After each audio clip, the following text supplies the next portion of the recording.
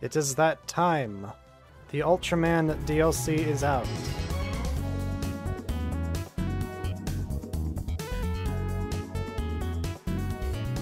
See, we've got our roster here. These are the original guys. These have been in the game since day one. There's a building. And as for alternate costumes, we've just got different glows on the characters. That was the problem with the Godzilla DLC too. Kiryu here, his backpack color changes, which is like almost negligible. Oh, right, okay. He does the drop kick for his charge, awesome. I want to say up front, I am not good at fighting games, especially this one. Yo, he does the thing he did to Red King. Oh, that's the taunt he does to Jiras. Oh yeah, baby, awesome. Oh my god, it's the water move that he kills Jamila with. Poor guy. Oh yeah, I can throw buildings. They never land, but you can do that. I love the impact on that. I love the impact on that move, the drop kick.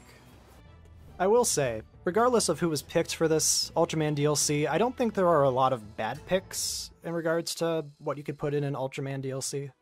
It is a shame that we didn't get more kaiju, but like, there's a lot of kaiju in the game already, but that doesn't mean there can't be more, you know? But that's fine. It's fine what we have. I'm a filthy apologist. Now most characters have taunts that they can do, and Tiga's lets him switch between forms. So this is his sky form. Let me do the spooper move. Oh, that steals energy, I see. Oh, and he's just taking it. He's just letting it happen. Awesome. It's kind of insane that this exists.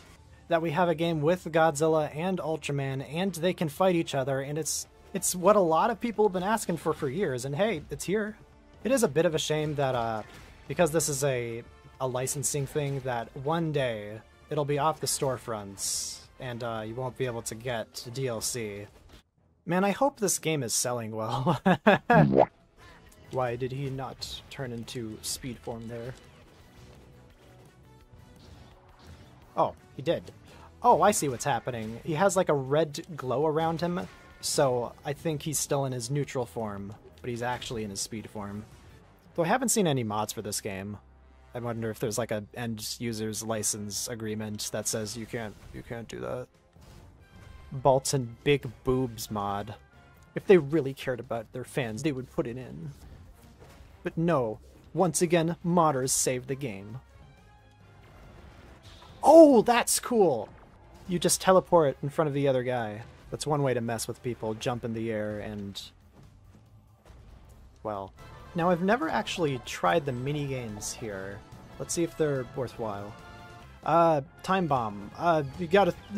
oh, what is this? What is this one? Oh my god. Okay. Oh no! I lost all of it. How does it feel, idiot?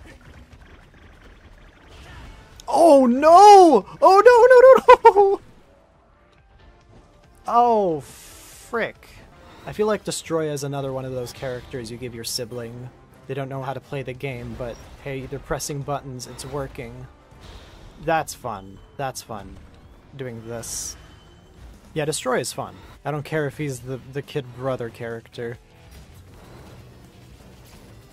That is so overpowered. I can't believe the game lets you steal health like that for this mode. Now, they knew what they were doing with this pick. I just want to say that. But me, I refuse to be psyoped. So yeah, she uses a whip. She uses a laser whip. And she can stun with bats. In that sense, she's like Dracula. She got that sassy pose. I wonder if those things required some extra licensing. They're a separate entity from her. Yeah, Zero would have been born by the time of 7. He was put in a timeout corner for thousands of years. Well, actually, that would have been a recent incident, wouldn't it? Because Leo was already on Earth at the time. It's Ultraman timeline bullshit. It's not supposed to be taken seriously. Stanky, like, got him! Yeah, oh, that's so cool. Does the anti-air work on giant guys? Yeah. The girls are fighting! I'm gonna give myself a cleaner take of that. The girls are fighting! Women. She is such a bad bitch, though. That's the end of the quote. There's nothing else after that. Where's all the female representation? You know what? You never know. Gorogon could be a woman. Yeah, I don't know any Camearra picks that would be, like, bad rep. Whatever's picked for a Camearra DLC, I feel like people would be happy. Daimajin would be interesting. The Whale God, that'd be interesting. She is such a bad bitch, though. Oh my god. Is it me? Is it him? Whoa! What happened there? Auto combo.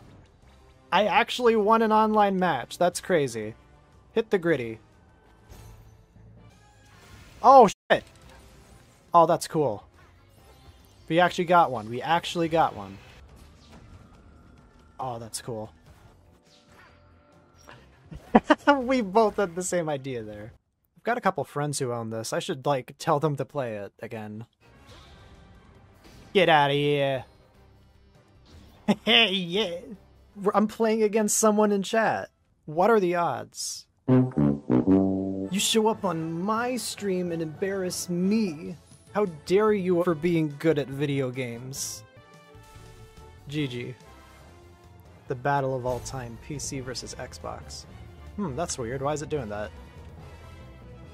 Oh, boo.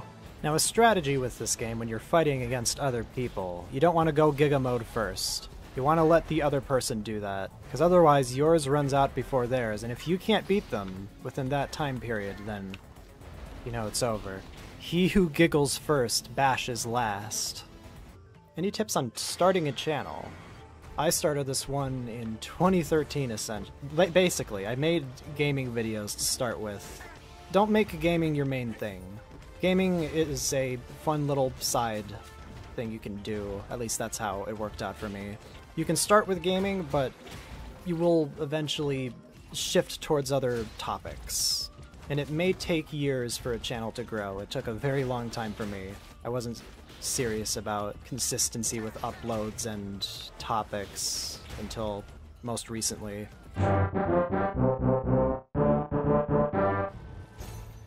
As of right now, I'm trying to make one 30-minute video a month. Doing multiple of that is very draining, and you will want to die if you try doing that. It's why there's been a bit of a delay with the Ultra Q video. I was just so burned out from that Halloween special.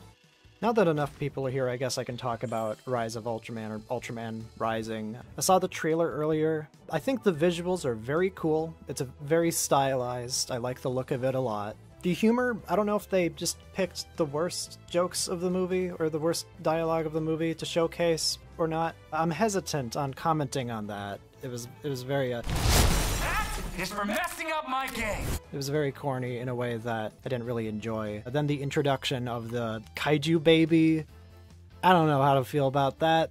That seems really lame. But I guess it's supposed to be he needs to be responsible, he needs to be more responsible, so he's raising a kaiju baby. The movie has yet to come out, so I'll reserve my best judgment for when it comes out, you know? The cynical side of me is also like, they put the baby in it because people respond well to babies, you know, Baby Yoda, the minions, you know, cute characters. And you know, if it works, it works. I've talked about it a bit on Twitter. I think what Gigabash is really missing right now is more single-player content.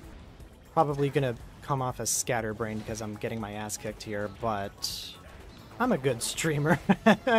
The story mode is really charming. I really like that. It's really charmingly presented. There needs to be more of it, I think. And I think there needs to be another mode to keep players enticed. I was thinking something like Save the Earth's Adventure Mode or Ultra Fighting Evolution 3's Alien Invasion Mode. Just something with some replayability. The core game is very good. but content-wise, it could use a little more. Because otherwise, it's this, the arcade mode, or the story mode, in regards to single-player options. Also, Mayhem. That seemed fun. I mean, if Monster Island Buddies ever approaches me, then yeah, sure, I'll guest star in one. It's one of those things where I gotta be approached, you know? I don't want to be like, hey, I like your content, I want to do the video. Because that's just awkward. For those who don't know, I've already started watching Ultraseven for the Ultra Retrospective. I'm watching some episodes with the TNT dub, and it's very funny. While I have your attention, I'm gonna play some of it. No. Ultraseven! That's not Darren. No, Donna, he's an imposter.